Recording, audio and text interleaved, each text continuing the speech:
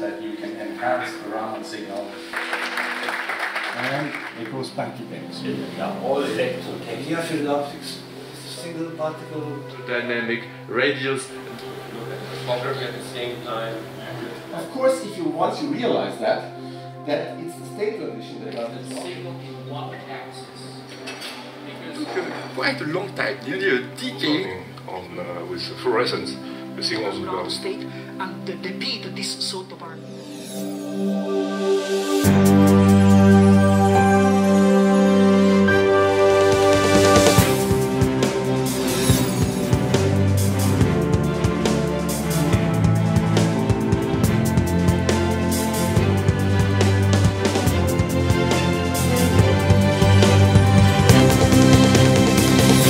Hi, I'm Vahid Sandokhtar. And I'm Stefan Götzinger. We have put together a short film about nano-optics. The film is based on discussions with 16 scientists who have significantly contributed to the making of this young field. They were interviewed in September 2017 when we organized the symposium in celebration of 20 years of nano-optics. It's hard to say what the beginning of anything was, but I think it's fair to say that the seeds of nano-optics were gradually spread in the 70s and 80s as scientists gained more experimental skills in dealing both with light and matter.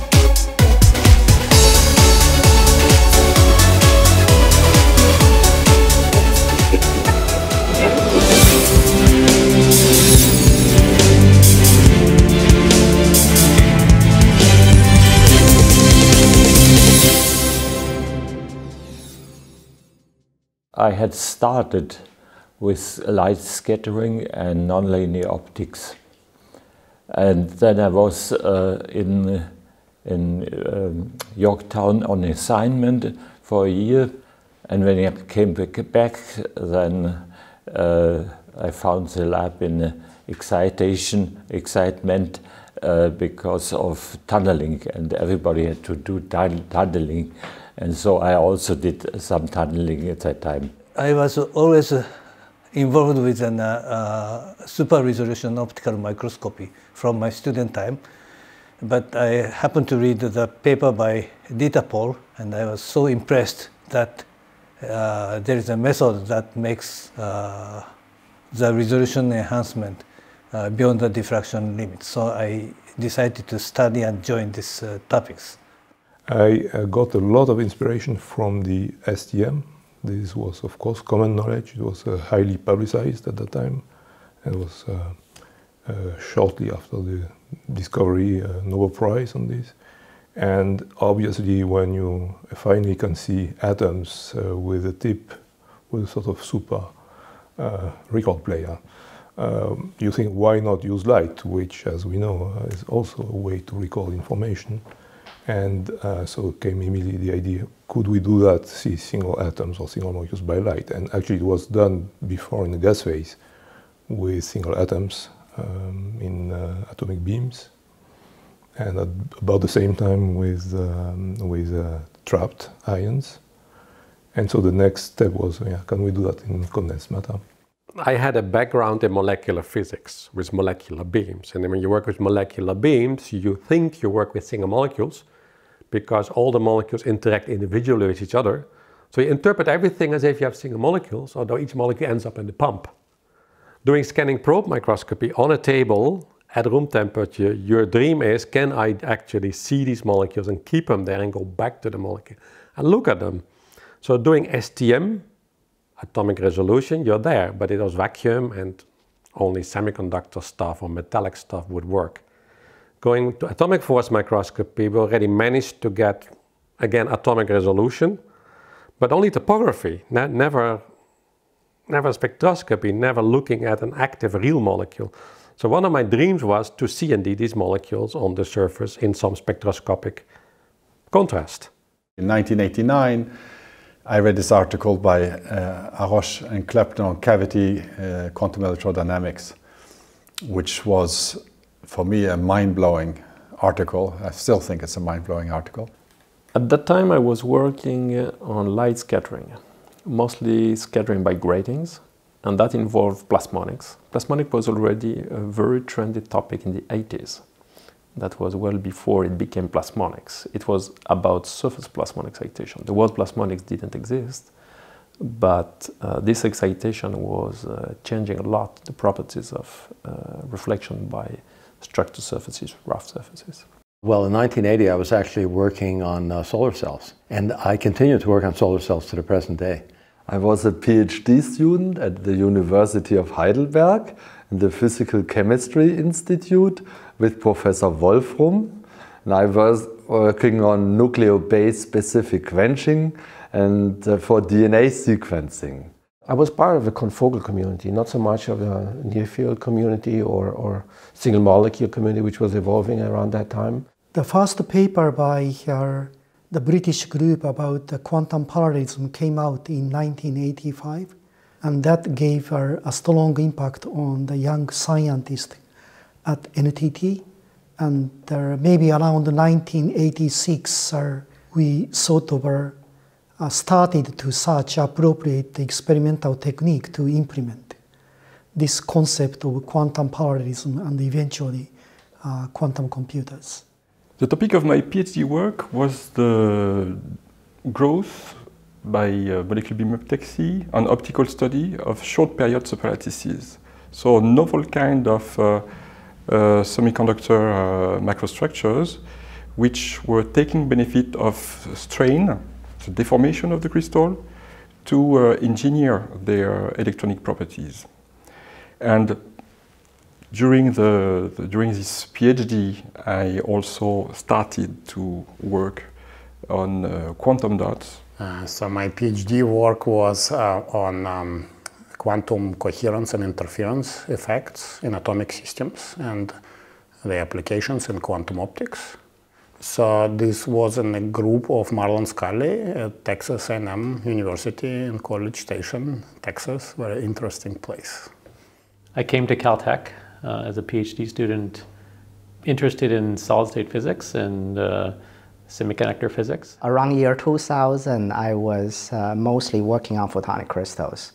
So that was probably at the peak of the photonic crystal research. So I was doing a lot of theoretical calculation of photonic crystal and trying to figure out how to use these kind of structures for what kind of applications.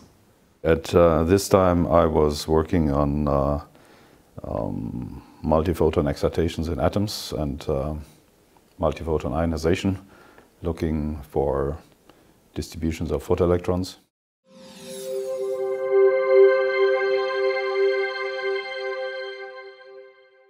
The 90s were a decade of nanoscience and nanotechnology.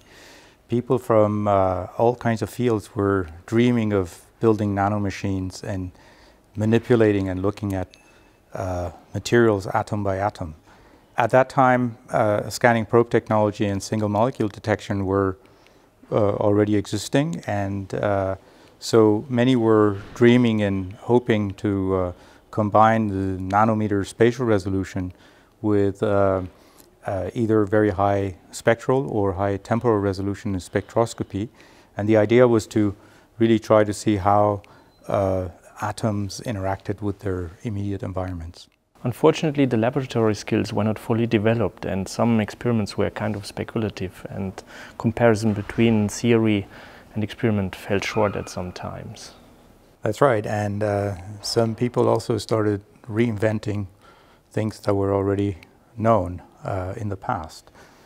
So towards the end of the 90s, some of the people working on very different things like photonic crystals and semiconductor quantum dots and near-field microscopy and plasmonics, they all started to have an exchange and talking to each other, finding a common kind of denominator. But at the same time, some people found some of the things they were doing kind of difficult and started to leave the field. In the early 90s, really, the understanding of the mechanism of how an image with sub-resolution was produced, that was really an issue. So 95 to 2000 was quite a boom of near-field optics. And I think many people realized during this time also that a lot of hopes, or promises that were made, are difficult to achieve, considering, that the fabrication technology and so on was not there for these ideas. And I think a lot of also, unfortunately, mediocre work was produced. And I think a lot of people during this time also started to look into other directions. This morning at this conference we had the story of near-field optics, and that's obviously one of the big hopes of the 1990s that has failed so far, at least, to bring its promise. The technique has been exceedingly complicated to operate and slow to operate, and it has been overtaken by the far-field microscopy techniques as we know them. Around 2000, the antenna ideas were not yet, just came up, I would say. Before, I had the feeling that microscopy idea alone wouldn't do it. Antennas rather disappeared from physics immediately after World War II.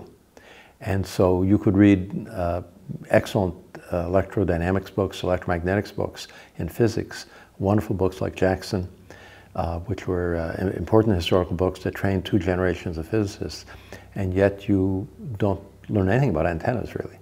And so it became forgotten. So now we have an opportunity to bring antennas back into optics. Most important contribution came from atomic physics and quantum optics. It is clear that when we play with cavity QT effects on quantum dots, when we generate quantum states of light using a single dot, we are clearly following the path of Serge Haroche in the first case, and people like Alain Aspect for the generation of single photons or entangled photon pairs using radiative cascades. The work on single molecules has been also inspiring for us at the first stage of the development of single dot spectroscopy.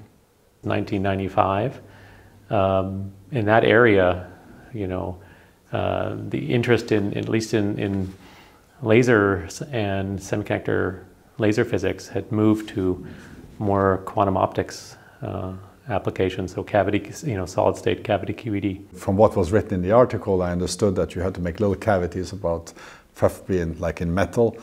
And I thought if I had a cylinder and I put molecules inside, I could actually get a sort of 2D cavity, in 2 directions, in X, Y direction, and I could probe the molecules inside the cavities by sending some UV light out, looking at fluorescence on the other side. That was the basic idea.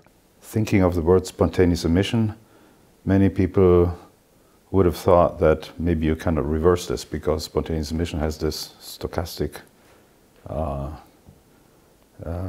connotation, and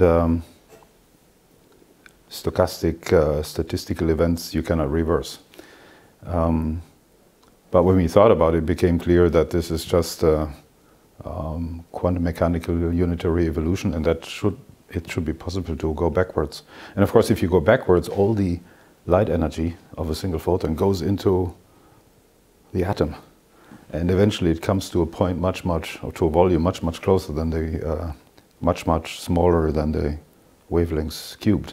One of the things that I realized about solar cells is that their performance was completely controlled by spontaneous emission. Actually, it wasn't me who first realized that, it was Shockley himself. And in his paper on solar cell efficiency on the fundamental limits, it was always balanced against emission of light back to the sky.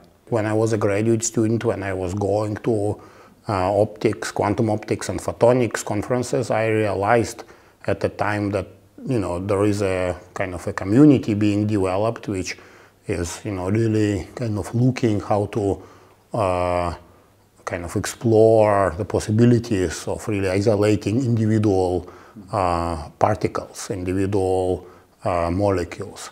And it became clear with me over time that basically borrowing some ideas from this community and also supplementing it with kind of let's say the ideas for coherent control which originate from the field of quantum optics is a very promising new direction.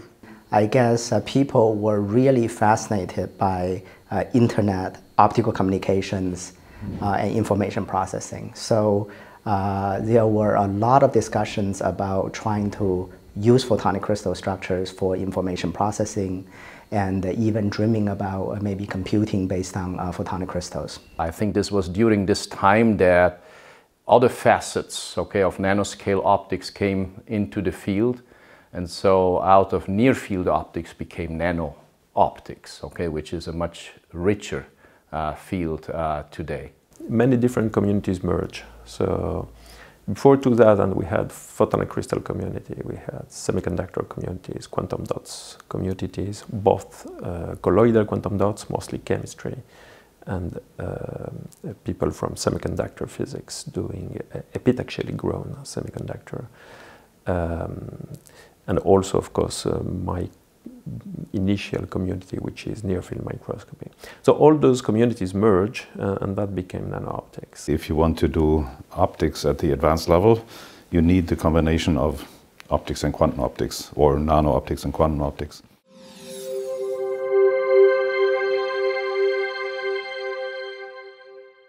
When I came to Constance in 1999, I heard for the first time the word nano-optics.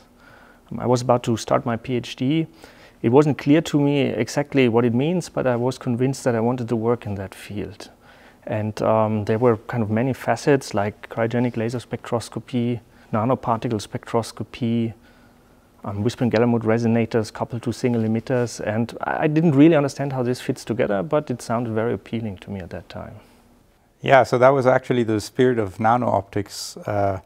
When I started my group at the chair of Jürgen Mlinek at the University of Constance in 1996, the idea or the dream was to realize some of the quantum optics type of scenarios that people were thinking of, involving single atoms in traps, for example, in the solid state. And we were thinking of using single dye molecules as sensors for the quantum environment, for sensing surfaces. And there were also a good deal of questions regarding the basics of near-field microscopy in the area that we wanted to address. I remember that we had even difficulties placing our research projects, topics at conferences in the right sessions, because they were either semiconductor people talking about microcavities, or single molecule people talking about SNOM type of work. That's right. So there was clearly a need for a concept, for an umbrella concept. Now, I heard the word nano-optics the first time in 1996 when Franz Ausenheck from Graz in Austria came to visit us for a seminar. And he threw in this name, and later that year, Jürgen Linek and I thought that this would be a good name for our new group because it summarizes everything that you want to do. You want to study light and matter at the nanometer scale, whether it's classical or quantum optical. This word would have everything. So from then on, our group was called Nano-Optics. Nano-optics has many meanings. You have optical structures that are nano, and today you have metallic structures that really are nano. But you also had quantum wells. It was a period, it was about 10 years after quantum wells first emerged, and they had interesting optical properties. Nano-optics was on the map, okay, in different areas like the solid-state physics, people looking at you know, quantum dots and so on. They use this term, and I know that in Konstanz, okay, you guys used also the term nano-optics. But I think in general it was the desire, okay, to be a little bit broader than near field. And I think it's a very fair definition that you're using optics to address the nanometer scale. Whether it's the nanometer scale of the optical field or the nanometer scale of the material system, it doesn't matter. 20 years ago, I know that you liked this term nano-optics, and to me it was an oxymoron, a contradiction in terms, because for me optics, I was seeing optics, as we heard again this afternoon, I was seeing optics as a spatial concept. Optics is everything that happens to radiation at scales larger than the wavelengths. So in this sense, nano-optics cannot exist, right? But of course you can see optics in the frequency regions. If you think of optical photons as photons with a frequency of 10 to the 15 hertz, thereabouts. Then of course we can do, of course, all kinds of interactions at all distances, and then nano-optics, of course, takes its full meaning. So I think nano-optics is really the field of interaction of light at optical visible frequencies, or UV visible frequencies and near-infrared frequencies, with matter at all scales. So in this sense, of course, nano-optics. What really I think is interesting to me about nano-optics is the ability that you can shape light. You can use sub-wavelength structure to shape light.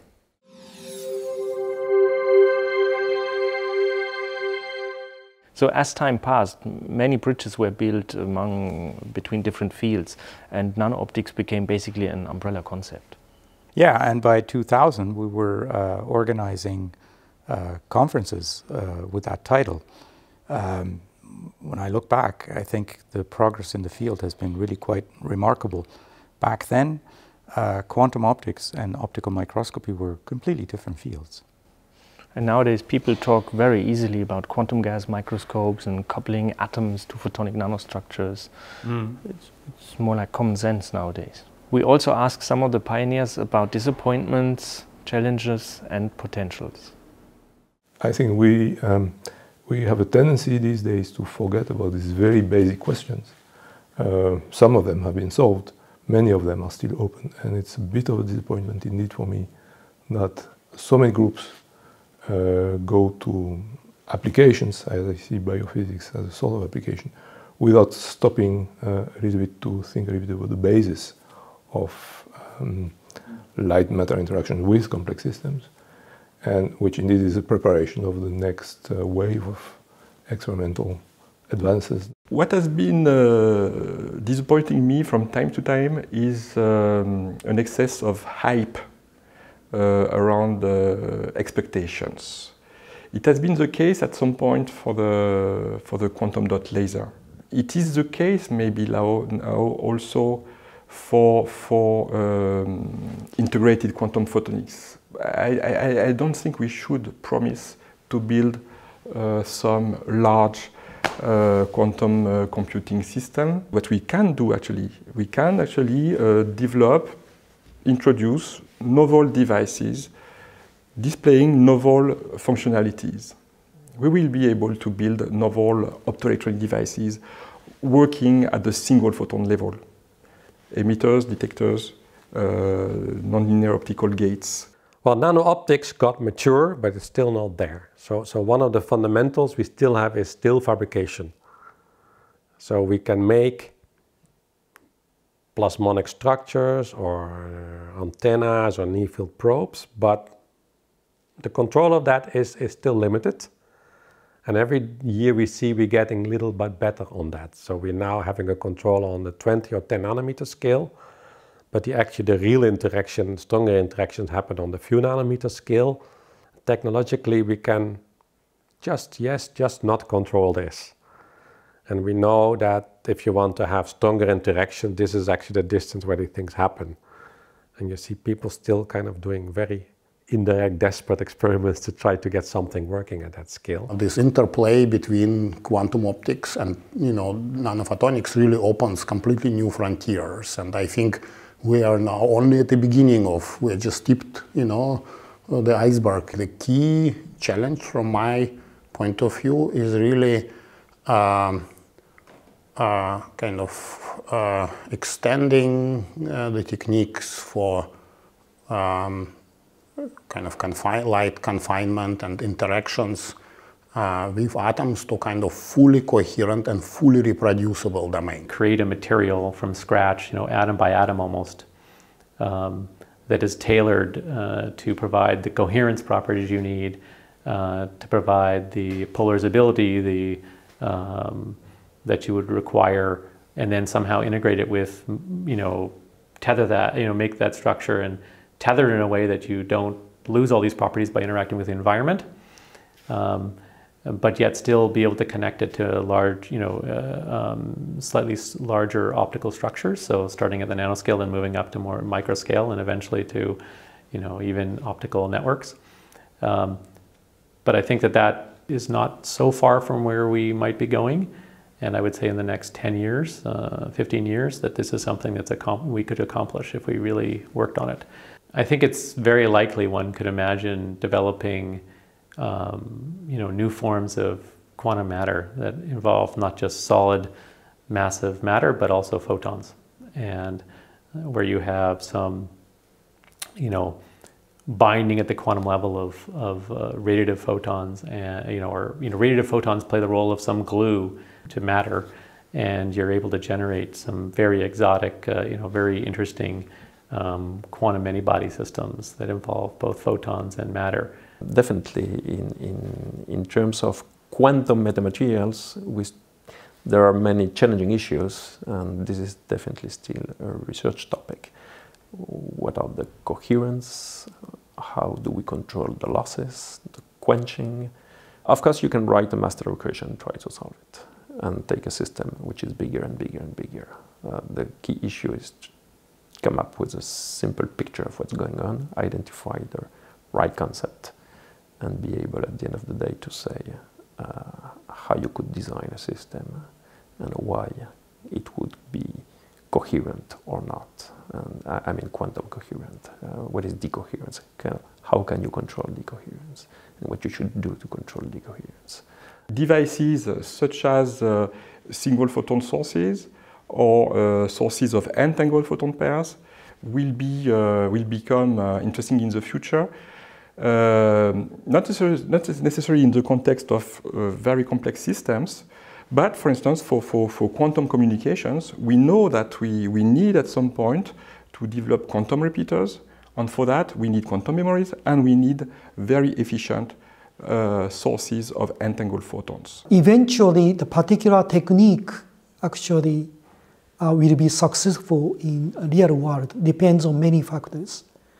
The performance, cost, size, the maintenance, easiness. There are many factors actually we have to overcome to compete and eventually win over the existing techniques. That sort of view should be, I think, shared by sort of every sort of scientist in all level, I think, working in this quantum technology. I think if they sort of use the word quantum as an excuse, it will never flower in real world. the general property of thinking about using light to control energy flow and to impact, for example, a wide range of energy conversion technology. I think that actually would be quite interesting area to think about in the future. At the most fundamental level, most of our energy comes from the sun, which is light. And so the ability to think about light as a thermodynamic object, I think, will play a very significant role in thinking about many of these technologies. The grand challenges in biophotonics, I think, especially the super-resolution imaging, the progress in single molecule-based technique, that means increase in speed, faster in more complex environment, and this is at the moment still not possible. And this, I hope that all novel technology will help us, or let's say have been improvement of the detection schemes, because photons are so rare. I mean, ideally, one would have to get away from fluorescence at some point and get a contrast mechanism working well for non-labeled features, materials, whatever, biological samples. That's a very tough problem to solve. And I think this has to be sorted out by a physicist again. I think there's much to be gained if one comes up with alternative contrast modality, even if it has a limited use, a range of usage. It's quite impressive. I mean, we see this in this meeting. It covers a vastly different areas. It goes from biology to chemistry to physics, quantum physics.